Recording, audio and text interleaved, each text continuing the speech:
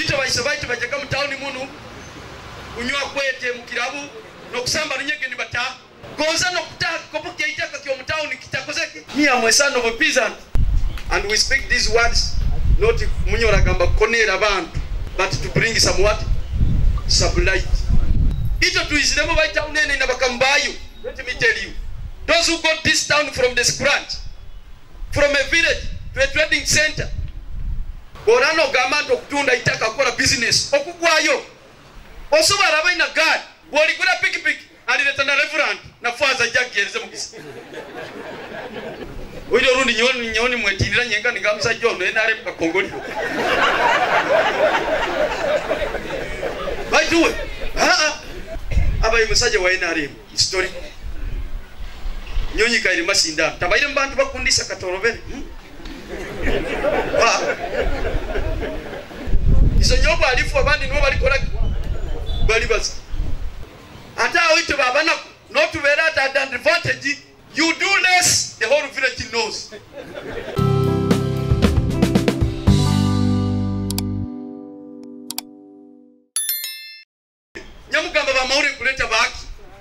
And I went there without them, not because they are not important. Even Jesus, when he healed the sick, yagamba otagambira bantu ekibairo kinuko tokaya bakate kaikira rusozi rundi amawure gakoze eki kaikire ati ko muruga byabaire musaija we bikorwa we bigambo bike ebikorwa beti bikuzo hati we akora ukatito katuruki angalabi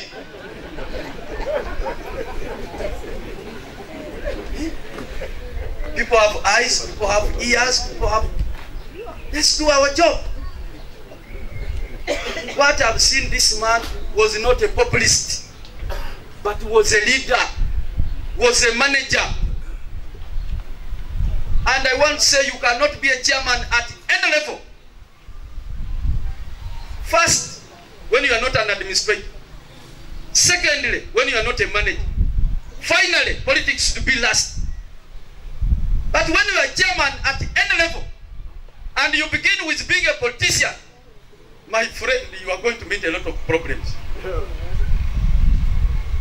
That's why this man, maybe because of his background, having worked in the civil service,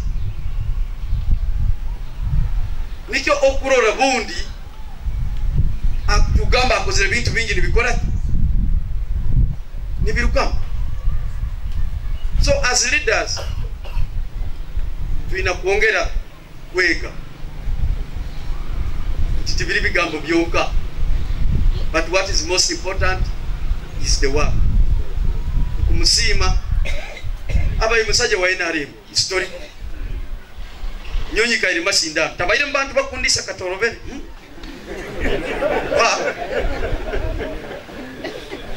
ngara nsanga ngambe mwana iki akweli mu FDC wa oyo rundi nyoni mwetirira nyenga nigamsa jono NRM kakongoli bajuwe tubatoko makelezi yankani musangai nakora muri mugwamana politics agirugiremo abantu bayi tukiya sente tuli politics o makanisa ko no makelezi utulikaruka bali kusera bali kuija bali kura kuija. But this man left office, he kept with the people. He would go to the church and his fundraise and support and do what. So Bagamba, in him was God. It is true. Sometimes to call it not because of human beings, but we work because of God. We work to serve our God. And I think this is what he kept to do. When I passed, I started to Kora. Yeah, get a country in, of course, together. Yangama musikas, mutandike kurungi, omuragumiza mutyo, mujakobe mbesiki, abarungi. I was encouraged by that recommendation. Chikuru muno kiritwe abantu ba Masindi, abantu abasigaireho kandi zinsiyale nka Masindi wetinsa Joshua balize gani kigambo yagamba tubayo nokusaba nkusagika Joshua titubayo nokusaba Masindan. I think now the wave, the wrath of God now twesengereze ruhanga enyomyo zaitu Masindi si mukurisi no mani n'abantu abazeo Fox Kahebwa Manyaboha nje ya bezi bantu bayi gapuko abantu bayi bakufa ati mukurisi mugimba Samu yakagaba Rwampwanyi you know abantu bayingi bakambeta uneno bona hayi bafuire ito tuiziremo baita unene na bakambayo. Let me tell you, those who got this town from the scratch, from a village to a trading center to a town council, now to a municipality, soon we shall say we want a city. But whose efforts? Mani koha. Ati we don't kurora ba mugurusi Beckham Balian. Nabanu bana ba Izirembe. Yes. Town ene na bakambayo. Ba mugurusi oli ba inebala lya bali popular. Onu wakitonosi. Iseba hanwa. Iseba gapuko. Yuweri kabuyimura. Those are the owners of this town who saw it start from the first day. But unga magazine tukusobora creating a town. Yaitene takuroba yungu ya. Nkesa kabarole zimugena numwegomba. Kabarole eka planning wabachungu. Mbale. Yaitenu eri town yatandikira wabantu babulijo. Abakuyiya ba magazine. Batasomere bundi no kusoma. Aba good savona but genzero. But what is my message, especially to the children? To the children. Abana be families zona. Muina mulimo gwa amani, including ati mugurusi. Komurubuga. Ambali yabaire ente hanyuma ya myaka 30 eribayo. That is the big task you have. Tuinanu ba mugurusi dan tata ba mugurusi oli wakuli Kijura North Karungi ba mugurusi Digida ba mugurusi Wanzala. Those are the owners of this town. But now the children of those families nkosa kyokurorwa wao mu family ejo baraya bare mente 30 years 40 years ente ribao. Your parent has left a house in town. It is some of us, by the way, we are testimonies of the mercy of God. Ito baisabaitu bajaka mu town munu unywa kwete mu kirabu no kusamba runyege ni bata. Goza no kutaka kopoke itaka kyo mu town kitakozeki. Baiti woso alekere kiombe ka street. Kikaro kyokurora how to keep that kiombe. You are busy saying tukibagane tukitunde. Tuina bakurusi bangana bafuire ba mukurusi Kajura. Tinuko omujwazi mugenzi wange. Ngwenda kubagambira inyu abaina mugisa. Bazaire banyu babatera foundation. Nti you can have a house. Bagambirana mukurusi George Kabuyimura. Tinuko haji.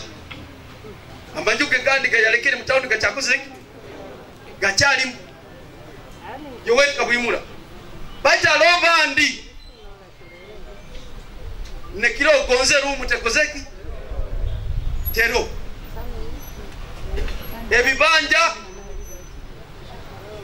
you're going to pass your Ibanja to sons of peasants. I'm telling you. You are in the middle class. Tomorrow, osale kerekiaro keitaka. Then you pass it to sons of peasants. Me, I'm a son of a peasant. I don't even qualify to come mweka ya mkurusi kwa murubuka. Kukura yokonza. Puloti yaitaka. I don't qualify. I don't qualify. But you will get surprised when the sons of peasants are buying property of children of a noble class. Me, have been telling people in Bagamba, boraba oli mwana womunaku oinamukisa wesime. Why? Osoba rabaina God. Wali gura piki alileta na reverend na father jagi eleze mukisa. But now your father has left vehicles, has left fleets of, property. What are you going to bring that will excite your father? Mukungen. Osalekere ebit runda aina bit aina motoka aina ente aina mataka atiwe mwana kikikyogenda kukora ekira asaba oso agende kusaba father aje alete mukisa muzigata ata oito babana not to bear at an advantage. You do less, the whole village knows. Okay, sir. But the point I'm making, I'm speaking this as a leader. Hawakuba, mu family meetings in Sobra Kutakora Kutabayo. Kyoka nyomba ibireo. Nti muinabule mu bwamani. Murwanise bwongo kukira kurwanisa amani. Kyoka the baseline should be, how do you take forward what God blessed your father with?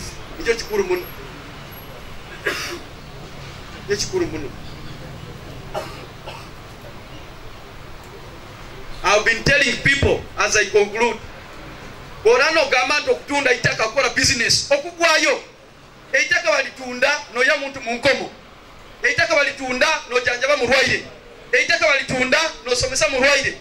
No somesa mwana. Kindu kiki. No ya muntu munkomo no janjaba murwaire. No somesa mwana. Kindu kiki.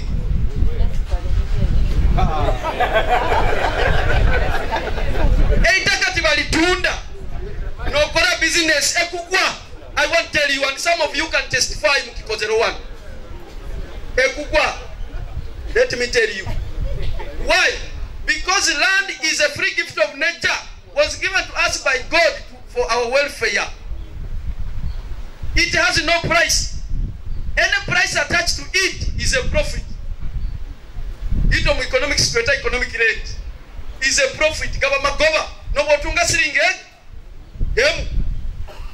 Hatiru hanga yalikuwa ile itakiro lyabusa abo bulungi bwawe iyo katandika kanga ngende kula muduka manyange na alikola musomero manyange na alikola otunde tunda ogaruke tumi after a years ongabide business you atandikiro tunze itaka eriyo rundi ya teribayo so nebigambe ebi kwenda kubasima. And we speak these words not munyora gamba konera bantu, but to bring some what? Some light. Abo kwaito bunda banyoro tuina kitandukirao bandi bagamba alinde isafu eno bali bazali byaki jinuko iso nyobo alifu abandi no bali kola bali baz katusabire omugenzi Mukama amuhe ekyumuro ky'obusingi.